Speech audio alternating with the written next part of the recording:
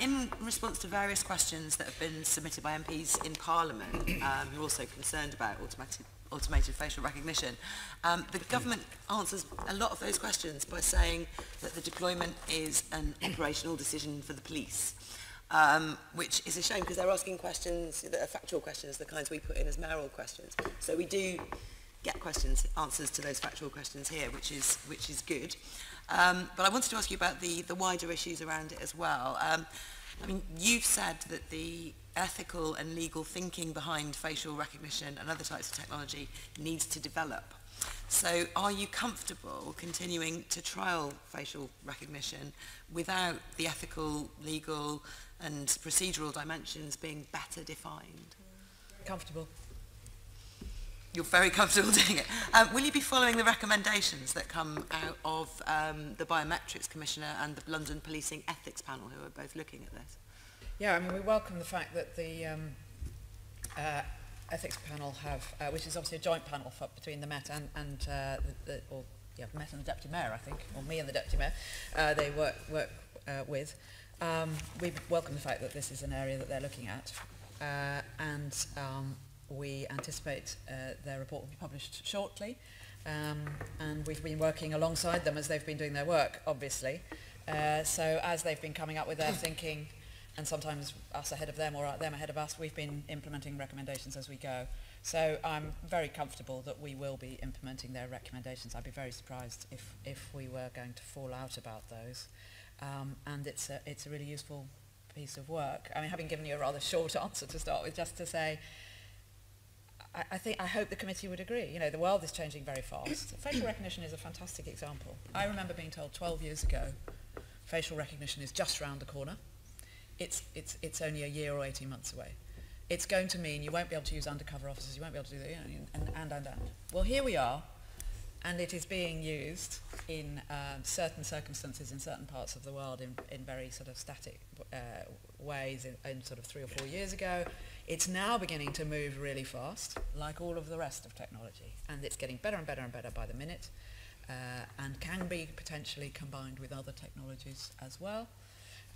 And private sector, good actors, bad actors, and police services will want to use this technology potentially.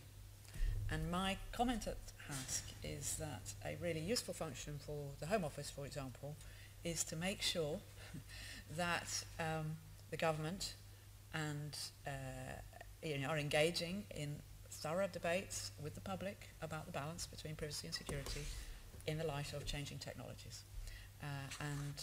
That needs to be done dynamically and quite quickly.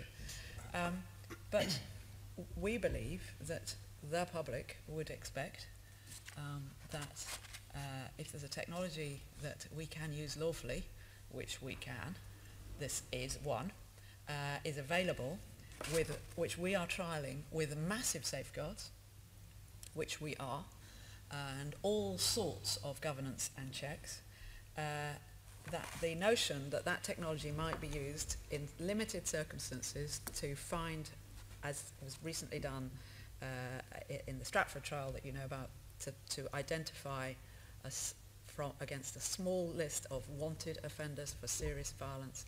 I think the public would expect us to be thinking about how we can use that technology, seeing whether it actually is effective and efficient for us. And that's exactly what we are doing. So, I mean, one thing that isn't moving fast is the legal basis for this. The government's biometric strategy was much delayed and has come out without much forward thinking.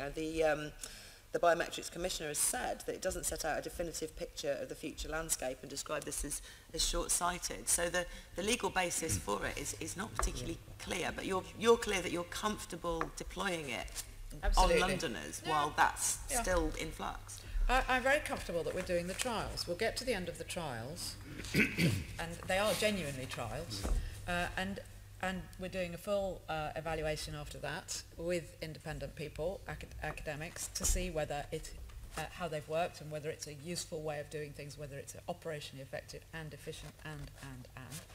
But there is a considerable amount of legislation around its use. A variety of different parts of the law are relevant. I have a commander who authorises every, which isn't necessary, but does, every deployment, and he runs through a set of questions, very like any intrusive activity under the Regulatory Investigation Powers Act.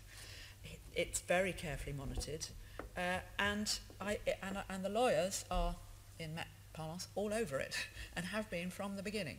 So the lawyers are looking, our lawyers, who are very capable, are looking at this all the time, and I'm completely comfortable that the activity we are doing in the trials is lawful and appropriate. I'm delighted that the Home Office have recently announced that they are going to have a sort of advisory and oversight board, because it's not just the Met, it's other police services in the country, and I'm delighted that possibly in the future there will be greater clarity about the roles of the various commissioners, all of whom we have been speaking to, all of whom have an interest in this, and I'm delighted that there's, that people are debating the subject, and it's very important in a liberal democracy that people are debating the subject. I'm completely comfortable with what we're doing, and we're going to carry on with the trials. Well, that's partly what this committee is for, to debate it. Yeah. I've just got a couple of questions, just factual questions about what happened in Stratford. You mentioned that you trialled it last week. I think the date was the 28th of June. I've seen the report, brief report back from Liberty, who were there observing. They say that no correct identifications were made. They report that one person was misidentified, and despite the police quickly realising he was not the person on the watch list when he produced his ID, he was still subjected to a search. It's unclear from their report whether or not a human checked the image before action was taken against this person. So can you outline the legal basis for doing this to this person? Why was he searched? No, I can't tell you the exact detail of that. What I can tell you is that the superintendent who has reviewed it was completely comfortable with what went on. In essence, what we do is we have officers who will be monitoring as soon as there's a suggested identification. They may be sort of back behind, or they may be on the scene, if you like. They will then have a quick look at the picture to see whether it looks like it really is, because there's no expectation that this technology will have 100%. We've been promised by the government as well that will always happen. Yeah. And they have a quick check, and then say whether they're going to whether they think it is appropriate or not to speak to the person. What then follows. It is also perfectly plausible that there's a situation in which somebody will be spoken to for a variety of other circumstances as well during the deployment of this technology. Of course there is. It is very heavily supervised. It is very carefully done. The superintendent who has looked at this is completely comfortable with the activity, and I have no reason to doubt what the officers have done at all. I am not expecting, and you shouldn't, I know you don't, Sian, but for the rest of the committee, not expecting this machine to only pick out people who are definitely wanted. That's not how they work. They work to suggest, and then there's a degree of judgment by an officer. Pick out any people who are wanted. I believe that in the trials, I would have to double check this, but I believe that in the trials that we have done to date, we have had one person detained as a result of this camera. But to bring some sort of extra realism into it, these are in controlled circumstances with other operations going on around, for example, the knife arches, and you'll be familiar, Sian, with the fact that at Stratford we did arrest 2 people with very large knives during that operation, not as a result of the technology, but it's one of the tactics and suite of things we were doing. It's a tool. It is a bit like having what we call a super recognizer, an officer who's incredibly good at recognising people. Cressida Dick, Craig, I know he's wanted. I saw him on the briefing list this morning. We have officers who can do that brilliantly well, and others who just don't recognise people. It's a tool, it's a tactic. I'm not expecting it to result in lots of arrests. So just in terms of the cameras used at Stratford, there was a newspaper video in which some of the officers were interviewed on the scene. That seems to suggest that Transport for London station cameras were being used for this. That's not the case. These were special cameras on a van as usual, or were you using TfL technology?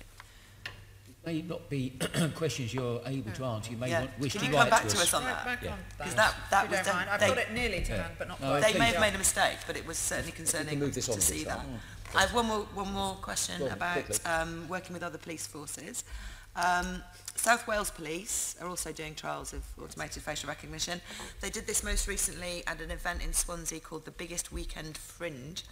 And in their press release, they said they had 3 watch lists, one being intelligence-led around organised crime groups linked to music festivals. So did the Met share any intelligence with the South Wales Police to fulfil that watch list? I do. You may wish to consider and write to us on that one. It's unlikely your colleagues would know the answer. That's okay. Can we get the answer to that question in writing, please? And finally, where else are you going to use it? I believe you're going to use it 6 more times this year. So my note tells me we've got 5 more trials to follow. We are deploying, and another point for the wider committee is we deploy very overtly, so there is a great deal of awareness that we're there with the technology, and we will be doing an overt deployment in Stratford towards the end of this month, which, as you know, has been one of our highest hotspots for violent crime, sadly, both not so much the Westfield side, but the other side of the road in the shopping centre there and immediately around there. But as a transport hub, it's I'm afraid, a real hotspot. Yeah, we'll continue to scrutinise this. Thank you for that. It's right